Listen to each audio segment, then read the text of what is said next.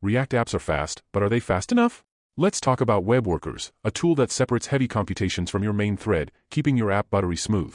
React runs in the browser's main thread, which is also responsible for handling user inputs, rendering updates, and animations.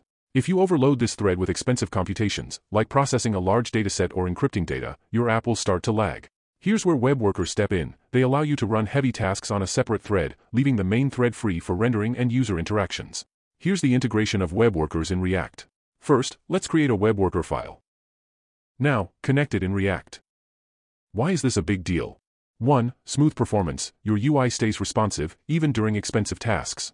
2. Scalable apps. Perfect for apps with real-time analytics, image processing, or encryption. 3. Key separation of concerns. Keeps computation logic isolated from UI logic.